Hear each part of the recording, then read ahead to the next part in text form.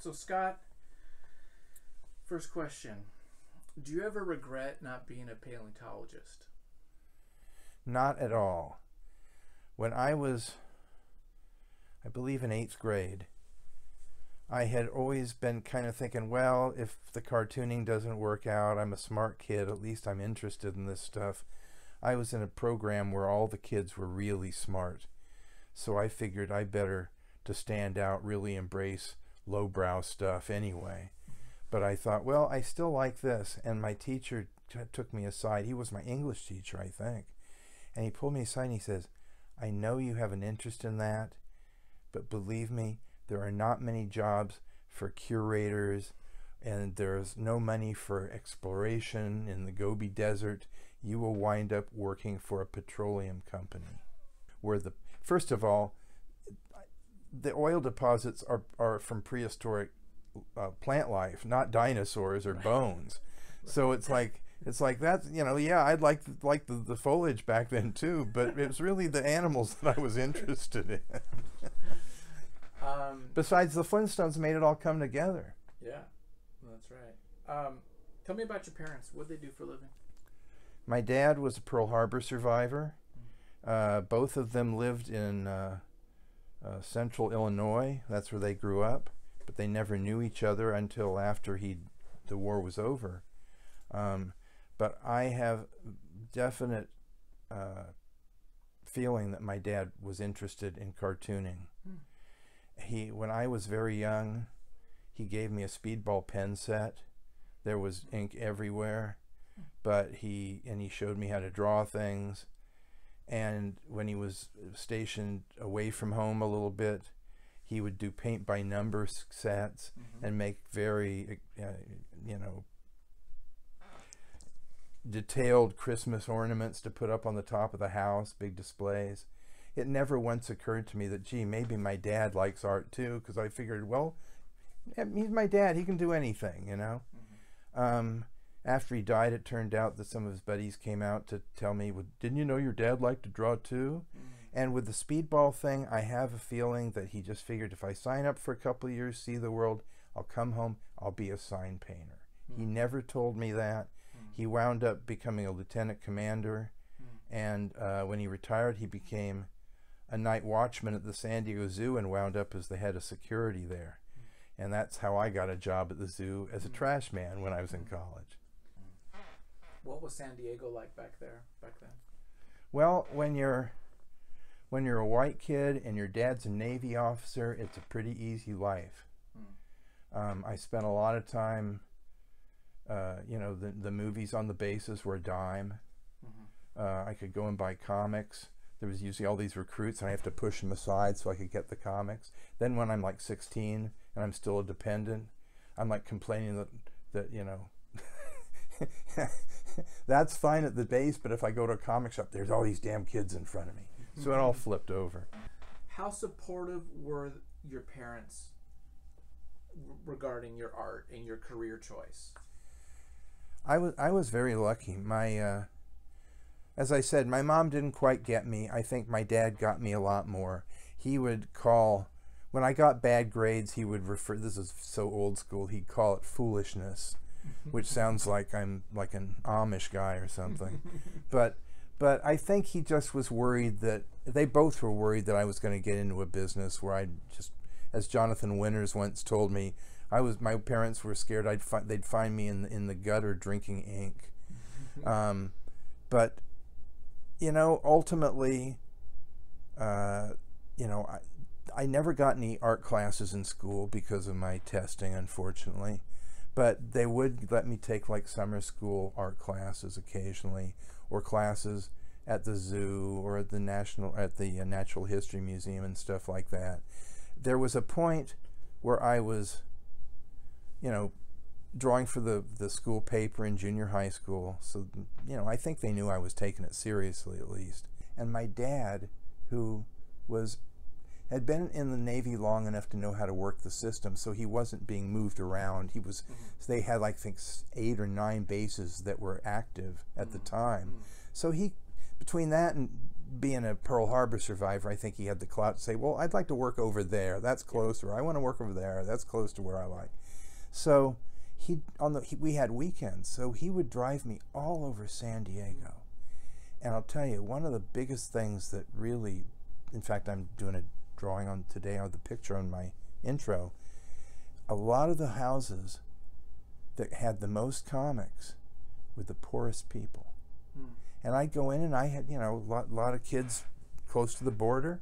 And growing up in San Diego, that was a great place to be friends with kids of all backgrounds. I didn't know too many black kids when I was growing up, but I knew lots of Latino kids and Asian kids. And it was very, I was pretty lucky due to my dad's status. We were kind of upper middle class. And some of these people's homes didn't have floors. There was dirt inside the house. And yet they'd have big piles of comics. And it made me realize, first of all, this is the cheapest entertainment they can get. Yeah. And secondly, I am lucky as hell. And, and because we all had something in common, I didn't feel like I was looking down on them, but I felt kind of guilty buying the comics from them. But my dad said, well, they wouldn't be answering if they didn't want the money. So I thought, well, yeah, hopefully. I thought as a kid, well, maybe they're just wanting to buy more comics like me. Probably not. Maybe milk, Tell me about those early inspirations, the things that you really gravitated to. What was the entertainment, the comics, the animation, whatever that you were really inspired by? Well, and as you grew up. Comics were probably the first big deal. Of course, I was watching TV, but at that time, when I was a kid, it was like Farmer Alfalfa. I mean, it was just, a lot of the really crudest early stuff, which I always found fine. For me, it was the advent of new cartoons for TV. As much as I loved the Warner Brothers and Popeyes and Tom and Jerry's, I'd memorized them all. And when Jay Ward and Hanna-Barbera started coming out, it was like, hallelujah, finally stuff that is from my generation. It was very much like Nickelodeon, especially because Hanna-Barbera had like multiple shows out at any given time.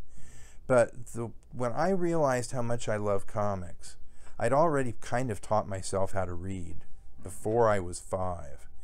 And because comics, pictures and the words, a smart kid is going to build. It's like a code. You figure it out very easily because you've got help. But when I went in the hospital for measles, not measles, tonsils taken out, we'll give you all the ice cream. I can get ice cream, and I'm a fat kid. I get plenty of that. But all the comics. And it was like and I've talked to other people my age that back in the 50s where it was like you had to be a patient. That's kind of where a lot of us realized, oh, this kind of lets us step out of ourselves. I was an only child, surrounded by strange kids. I really didn't know how to talk to a lot of them. And yet my dad brought me, to me now, I remember it as being like this tall stack. It was probably that stack. But still, I still remember specific comics in that batch. Wow. And one of them I bought recently, and as I'm reading it, I realized I was anticipating what the next word was. I thought, holy, and it wasn't a kiddie comic, it was a Superboy comic, which really didn't write down to kids as much. So I thought, I really was reading at that point, because why would I remember this so much? It was the first time I'd seen it in years. But the first big influences were Dr. Seuss.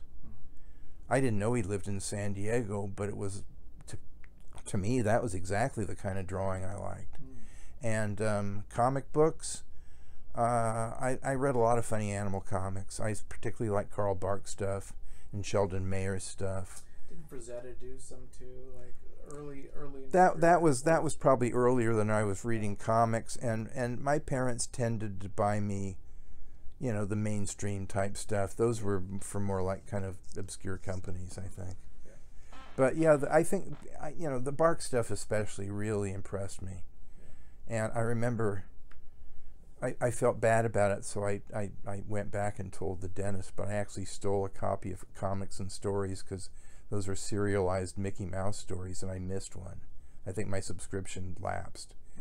And I went and I walked out with the comic because I couldn't stand not being able to know what would happen. Tell me about your love of the Flintstones. What is it about the Flintstones that really speaks to you think? Well, I already liked Hanna-Barbera stuff a lot. And Hanna-Barbera really promoted the fact that we're going to bring this cartoon out, you know, like in the early summer, I think, of 1960. So first of all, I'm going, it's my favorite studio. It's about my favorite thing. The main character looks like my dad. I can't wait. And meanwhile, I had music lessons the night it was going to be on.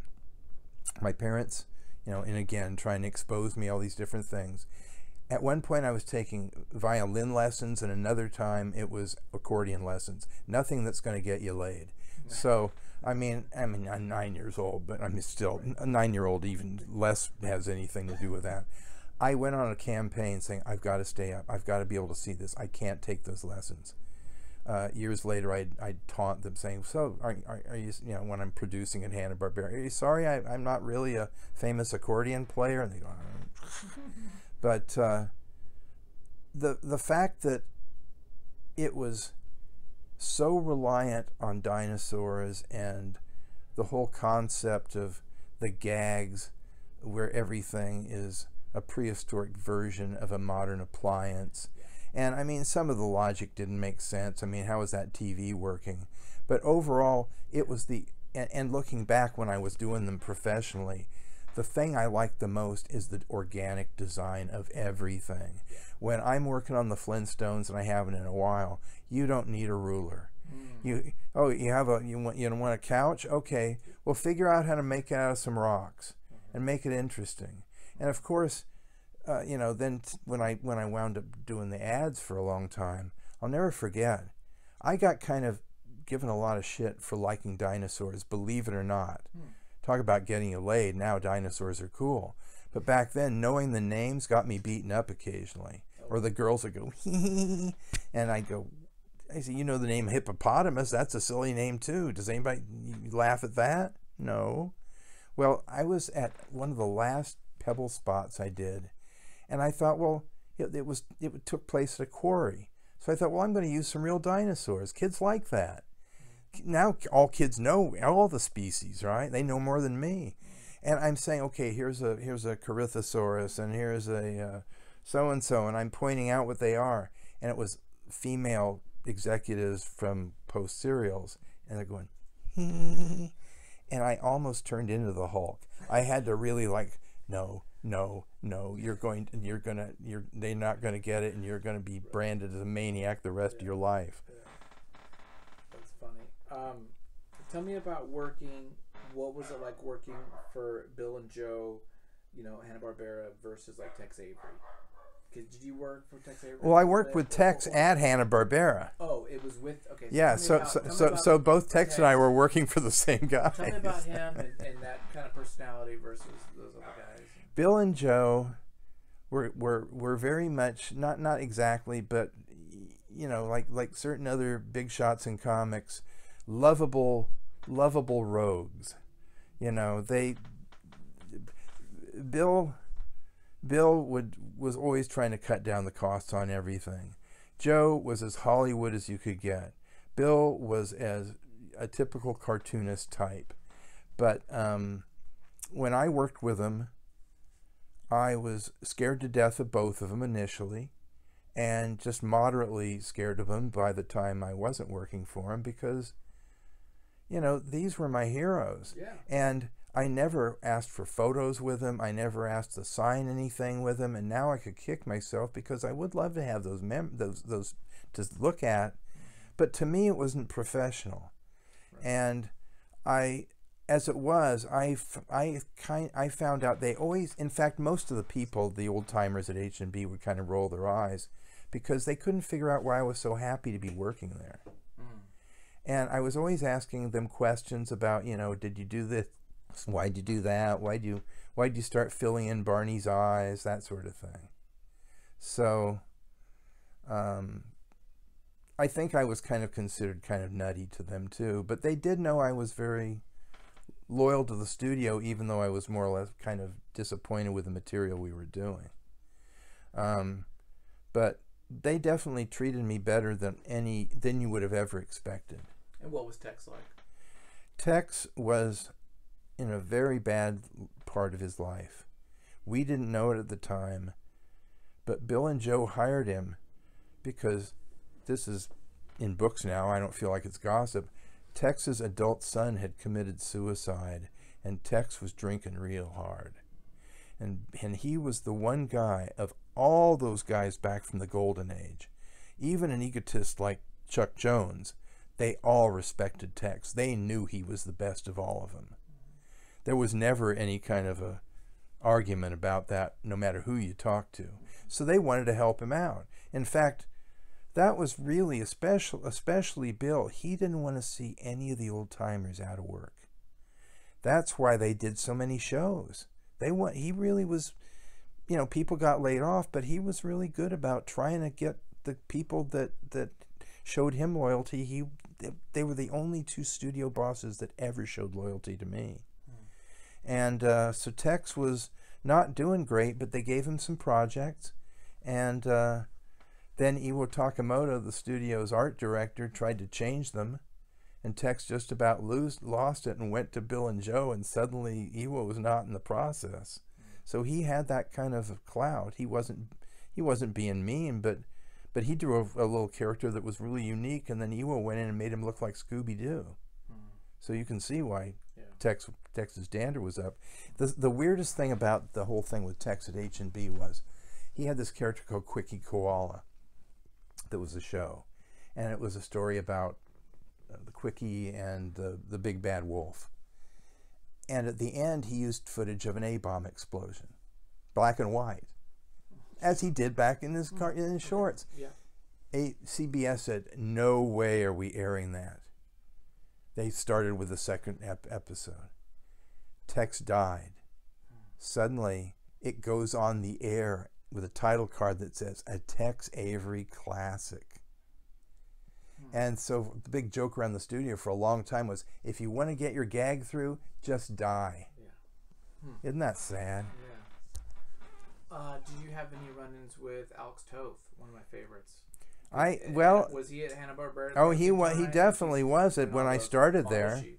Yeah. Well, I mean, I'd go in and talk to him, and he was pretty pleasant, and we really didn't do the same thing, but I told him how much I liked the stuff he did for drag cartoons and that stuff, and got along pretty well. And then one day we're walking down the hall, and I see him. We're walking, past each other. I think, "Good morning, Alex," and he looks at me and goes, "Scott Shaw."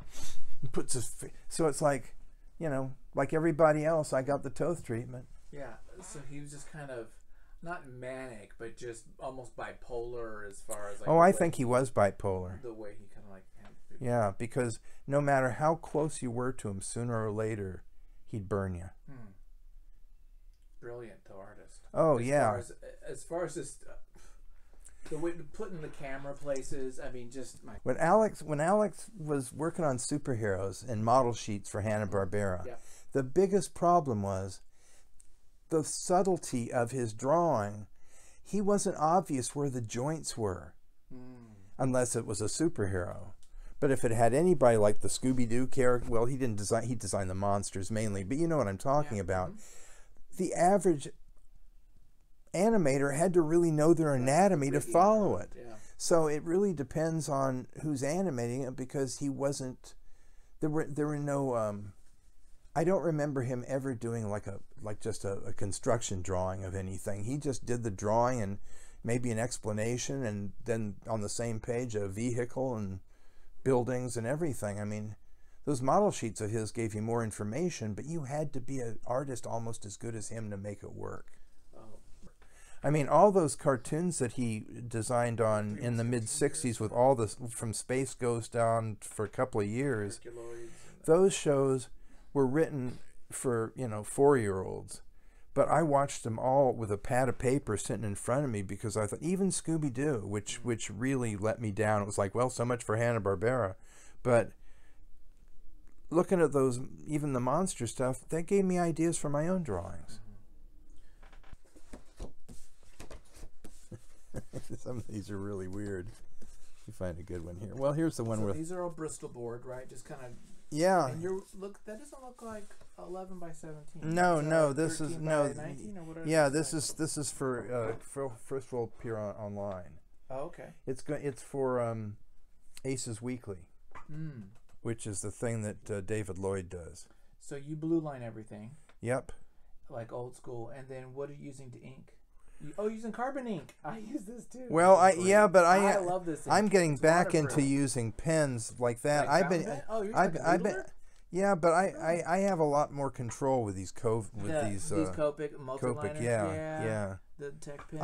I get a thick and thin line. Years ago, I was using pen or brushes, and I was really good, but I kind of stopped doing it. But when I stopped doing a lot of funny animal stuff, because I realized. Yeah. It does look good, but it's really messy. Brushes are messy. They look really good. I like brushes more than crow quills, like the nibs. Those are a pain in the ass because I will spring them wrong or they'll get all gnarly. And then it's like I got splatter everywhere. Let me find you a couple more here. This is a good one where they're in a they sued Walmart and got a lot of money, but their house is infested with. This isn't a tech pen right there. That's a you're using one of these little like fountain pen, right? The Flexi. No, no, that's all. That's really? all. Yeah. Oh wow. Huh.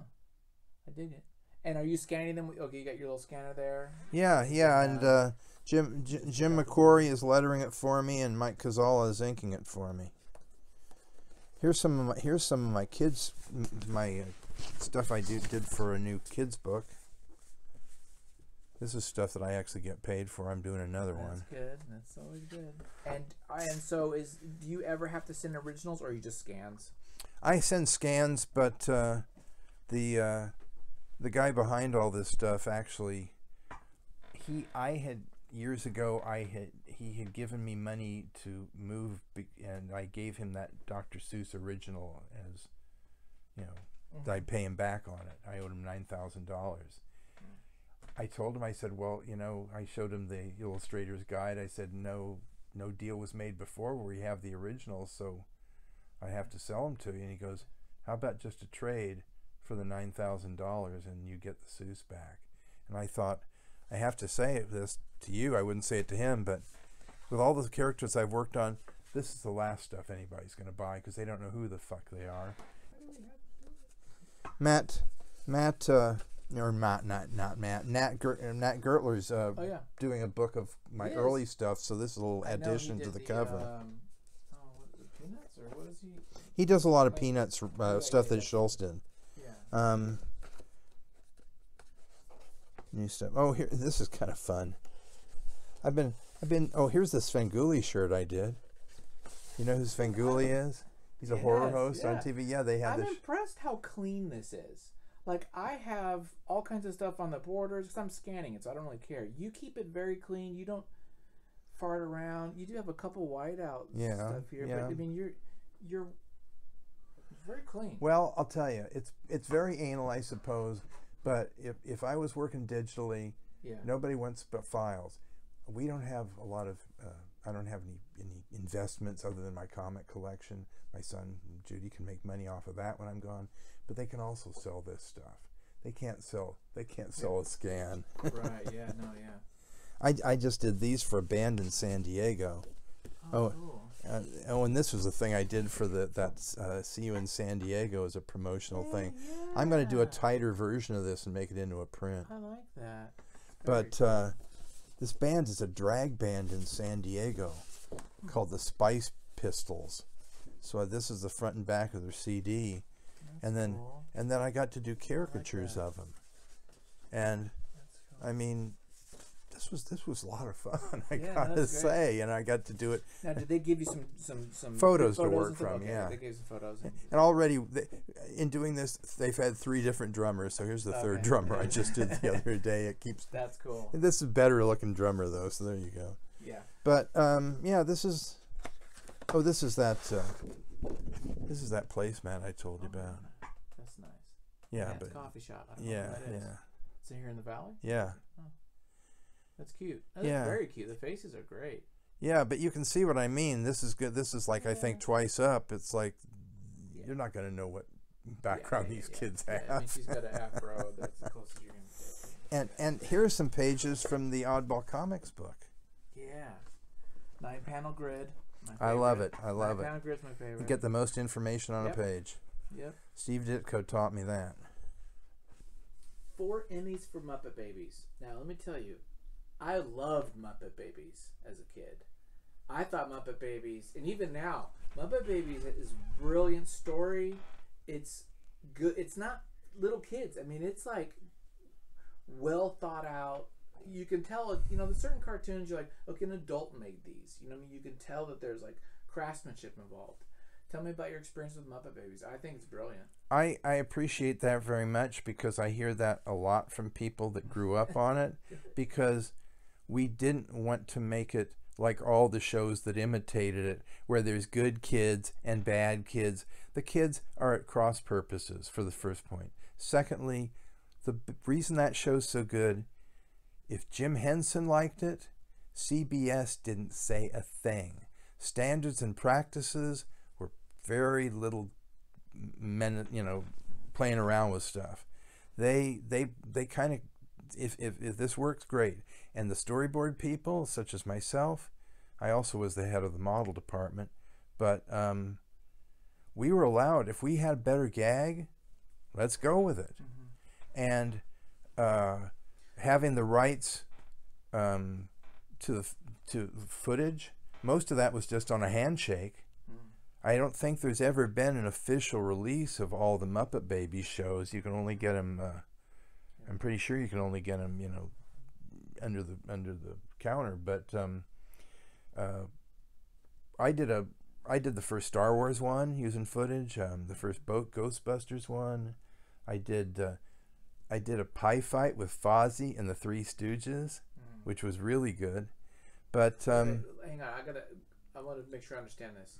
So the footage, when they actually used real footage of film, there's no kind of like lawyer getting rights and making sure that everything's back fine? then, I mean, Or it was just like, yeah, but they're not all under the same company, right? no, They but weren't owned by Fox. everybody liked Henson and Spielberg. Oh well, yeah, and George Lucas. Yeah, sure, we all worked together. I mean, I've never worked in the legal department, right. but this is what I understand. Yeah.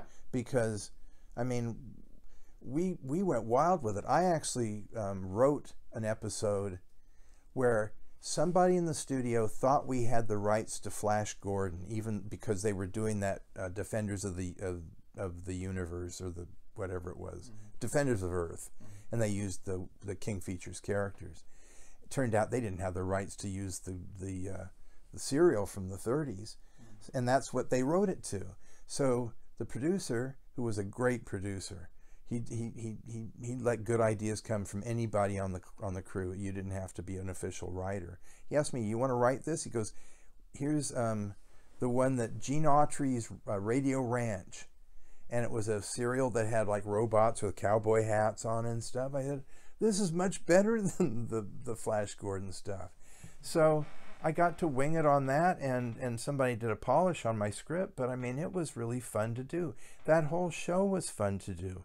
I almost felt like I was working on those old shorts, because I did a lot of the song sequences, and I always huddle with somebody else. We do that. It's like just trying to get things going, you know, because all we'd have is a song, and we had to come up with the theme. Yeah. So it's so nice to hear that people realize that we were trying to do something that wasn't just the same old crap. No, And it's quality. And I'll tell you, our producer Bob Richardson, he lost a lot of hair going to management and explaining why we can't ship this yet, because we're still doing this or that, because the quality was really important. Yeah. We had to do a real rush job on a second series called Little Muppet Monsters. And we did 17 half hours, and only 3 of them ever aired. You can find them on YouTube, because Henson hated the look of them. They were half baked because we really didn't even have time to develop them, and I wound up working on a lot of those too. What was his involvement like? Did he just get like a final look at it, or what? How much was he involved in that show? He was involved to a certain degree. I don't think he saw everything. Yeah. There was a fellow that worked for him, and I can't think of his last name, but he could draw in a very Muppety style and did a lot of the books for him. Michael, I can't think what his name was, but he was kind of his second, his guy to take care of these things. But I do know that he did oversee stuff to a certain degree. How has the industry changed? What does the industry need right now? Well, first of all, when I go into a comic shop, it's like going into white noise. It's like I'm being tortured somehow because it's all coming through, but nothing's landing. So it's kind of hard for me to react to that. There's not very much stuff out there that appeals me, but I'm not the audience. I'm 71 years old, and I've read probably 200,000 comics in my life. So there you go. I'm probably a little tired of it, but I'm kind of interested in the fact that all the humor stuff, which obviously is my career, has transferred to kids' graphic novels.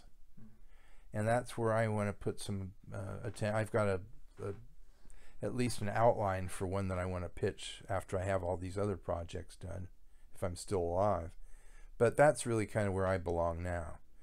But in general, comic books, mainstream comics, I have to keep reminding myself most of these are drawn and written by people who grew up in the 90s reading comics, which is the lowest dip I mean, there was good stuff, but not much. I mean, I'm always shocked at how amateurish some of that stuff looked. And, you know, I'm not blaming them, but those are the people that are inspiring them. I was lucky enough to be inspired by guys that really knew, and women that really knew what they were doing and had already been doing it for a long time. So that makes a difference for me, at least, I guess. But, you know, the companies are marketing themselves to death.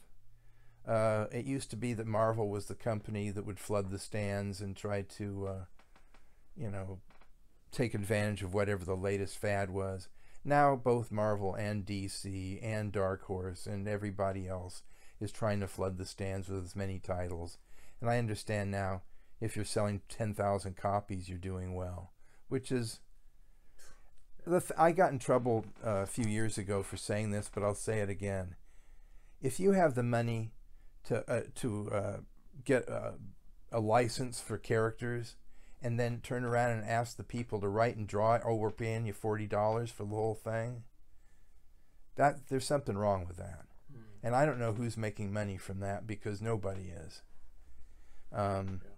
You're referring to some of these companies like Boom or somebody who buys Star Wars license or Gremlins or whatever, and then pays a couple of guys to make a Gremlins series, and they're not getting no money because it all went to the buying the Gremlins. Exactly, exactly. Whatever, right? I recently did a whole bunch of Annoying Orange stories, but you know, I mean, let's face it, that's not like a big product, and I was getting terrible rates, but at least I worked with an editor that was nice to me and didn't want me to pick to death. He kind of said, you know the show, I don't. Whatever you want to do, as long as you're not showing any Nazis, just do it, you know.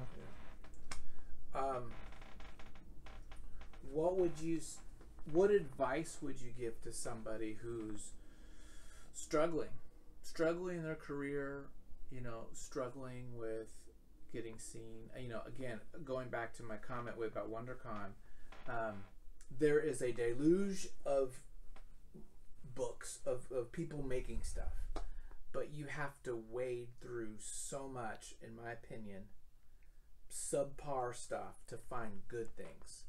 And maybe you do have a great book, but it's just so hard being seen because there's waves of junk. You know, try to be genuine. Try to create a style that stands out, that is a natural style for you. I think the biggest thing is make it appealing in a way that nobody else is making appealing. Don't make it look like your favorite manga character, because they already are out there and people are already buying that. Come up with something that's original. Come up with something that's entirely out of your own head, and understand that you're going to have to market yourself, but you really don't overdo it. Let the work do it. Let the work speak for itself. Yeah. There is a tendency, I feel like, for creatives. I've asked a lot of people this because I'm struggling with this idea too. How does a creative stay current? How do they not age themselves out?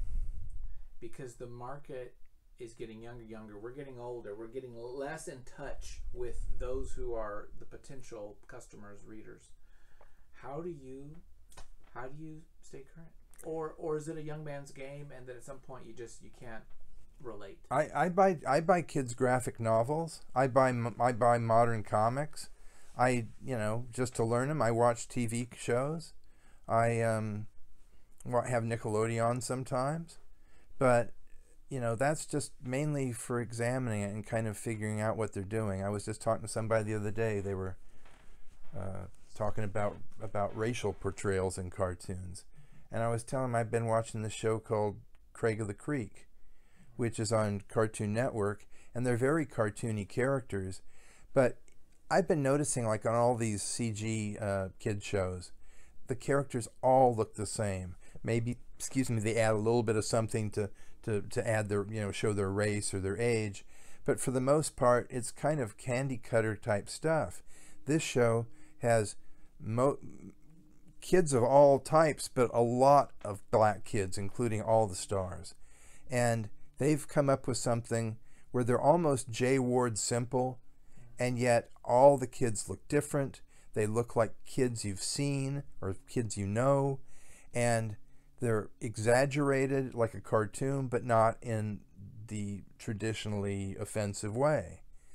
And I recently did like a placemat for a restaurant that we like, and they said, well, make sure it's a coloring place. Well, make sure that it's diverse. I said, you know what? They're all about this big. I said, if I make that obvious, then it's going to be offensive. And besides, the kids are the ones that are going to decide. They're the ones with the colors.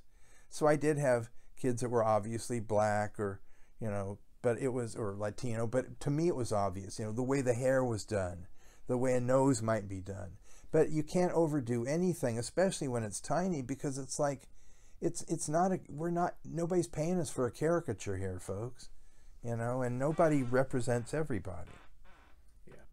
I'm looking at all these books, and I'm going to slightly switch the tone of this because... Well, if there's an earthquake, these are all wedged in here that'll probably just stay right there. You've got a lot of amazing books here. Give me your... Okay, there's an earthquake. You and your wife got to get out of Dodge. You only get to bring a couple. You get to bring 1 or 2 books. What are you taking? Right here's a book on Gilbert Shelton. Okay, you're bringing that.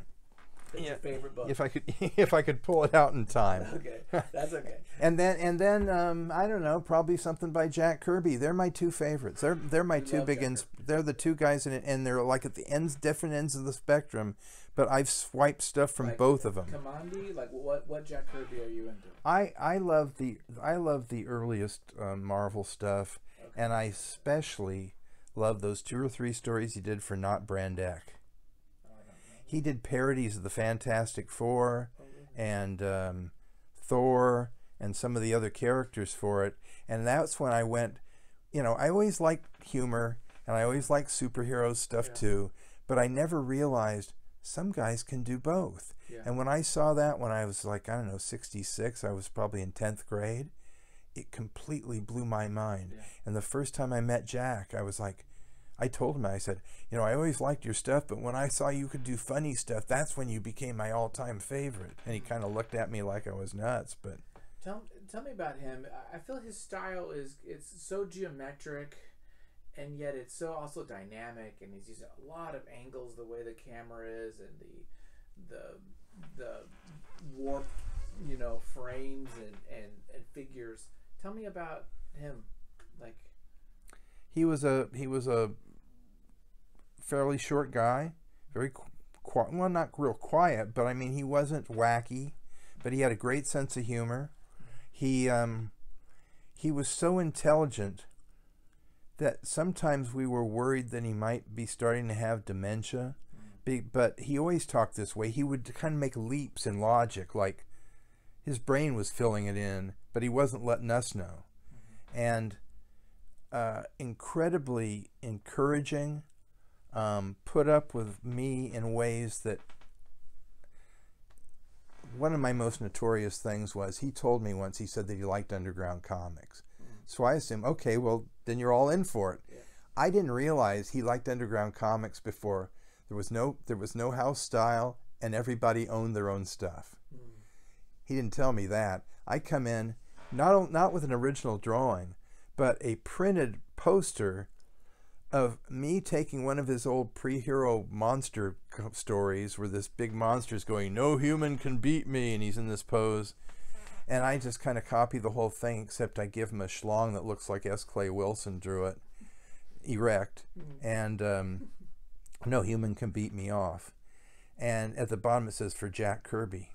And I bring it to him. I'm going, "Here you go, Jack," thinking he's going to love it. And he's like, the look on his face, it was just like... And he'd already made me into a character in Jimmy Olsen, and here I'm treating him this way, but I'm thinking, hey, he's going to love this. Yeah. And he's going, I've got a family, you know. And I said, I remember I said, I'm so naive. I said, well, maybe you could put it up in a closet. I mean, why would I say that? But anyway, they, you know, if somebody did that with me, I wouldn't know what to do. Well, I would do now. I mean, I did it, so it wouldn't bother me. But the fact that they still had me coming over to their house and had dinner with them, and you know, one day he goes, "Scott, we were worried about you, but now you're singing with a choir." And I said, "Singing with a choir, Jack? I'm an atheist." He goes, "That doesn't matter." It's like, and you're Jewish. What are you talking about, the choir? Did you ever gravitate towards to Crumb and Zap comics and the whole kind of... Underground comics was the last time I was really excited about everything that was going on. I bought every underground comic I could get my hands on. I probably have one of the better collections. Oh, wow. Because I have very few things that were bought from another collector. They're all... Wow. And I never let my... I'd buy 2 copies if I wanted my other friends to read them. Would you be able to get those at the shop? Like back then, could you find Zap and those kind of comics? There were headshots. Okay. There were... I'd even buy them. There were people that would sell those in underground newspapers out in front of the zoo. And I became friends with them, and I told them when my dad was going to come out to roust them for leaving because they really didn't have a permit, they'd give me comics if I ratted on my dad. I never did tell him that. Were you into EC Comics and that kind of world? Yeah, the first EC comic I bought was from a cartoon, or he was an underground comic publisher named Dave Gibson, and it was that one where the guy is going through withdrawal while he's like, or not withdrawal, he's just shot himself up, but he's like laying on a bed. It's like, I thought it was an underground comic at first, of course, but I had those paperbacks before then. Oh, okay. So I knew who EC was. Right. In fact, John Pound and I would go downtown. There was a bookstore that had some shopping carts chained to the doors out front that would have coverless comics, and they had a ton of ECs for a nickel a piece. Oh, wow. So they were dusty as hell, but we both had like big, thick stacks of coverless ECs. Yeah, that'd be great. You know, back then, it was so fun to go scrounging because you didn't know what you were going to find. And I liked science fiction, horror, pulp magazines, monster movies, comic books, toys. I mean, I was like the every fan. Rat Fink. Yeah, well, Rat Fink especially. Yeah, Big Daddy Roth. Big Daddy Roth was another one of my major influences. Yeah. Did they ever have any... Was there any proper Big Daddy Roth sponsored like stories? Like oh yeah, no, there were 4 issues. Pete Millar, who did drag cartoons, he published a Big Daddy Roth comic, and then there were a bunch of them that were more or less in the underground style. Who owns that? Does he have an estate? Because you would think. Oh yeah, no.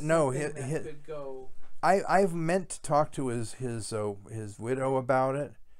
He's had, I think, 3 wives and a lot of kids, and there's been a lot of, you know, back and forth going on. But the lady who he was married to when he died is Irene Roth, who really is putting out great product. Oh, really? But Mary Fleener and I approached her about doing a book that would be all different artists doing their version of Big Daddy Roth type stuff, and she kind of didn't dig it. Well, she and Ed were Ed became very Mormon, so I think, you know, they took like images where a monster has like brass knuckles and put a ice cream cone in their hand. So they kind of sanitize them a little bit, but you know, I mean, because that would be a great, like, one of those big Taskin books, you know, that has like all the collection that like Stuart Ing would have or something. Well, it wouldn't be that thick, but what I'd really like to see, I used to collect Carcraft magazine when I was a kid, because they had full page ads for all the shirts for Big Daddy Roth, and I had no idea who he was. Robert Williams was doing the art in the ads, new cartoons. Oh, wow. And the first one was a Tyrannosaurus crashing through a wall while poodles are having a tea party, and it was like real foreshortened, so you just see this huge head and this tiny body, and I was like, I'm not missing one of these ads. I didn't know that I'd wind up. Well, I actually have it over there if you can see it. I have a Robert Williams original painting over there, and you know, he's one of my favorites. In fact, the painting he did is so offensive that he had women complained about it so much he had to do an answer thing where a female gorilla is ripping a man apart by the crotch. So you like Hunter S. Thompson, I see. Hunter Thompson's one of my biggest influences. I hate to advocate drugs, alcohol, violence, or insanity to anyone, but they've always worked for me. Yeah. So let's end with a little like thought. We you know, the older I get, the more introspective I am, the more I kind of think about what is the message that I would want to give to my kids. I don't know if do you have children or not? Oh yeah, he's 31. Yeah. So, you know, what have you learned in this life? Forget the comics and everything, but let's just talk about people. You know, what is the message we'd want to give our kids? What is the big takeaway? Do what you want to do. Do the goal that you think you can achieve. I mean, you know, it's okay to be obsessive.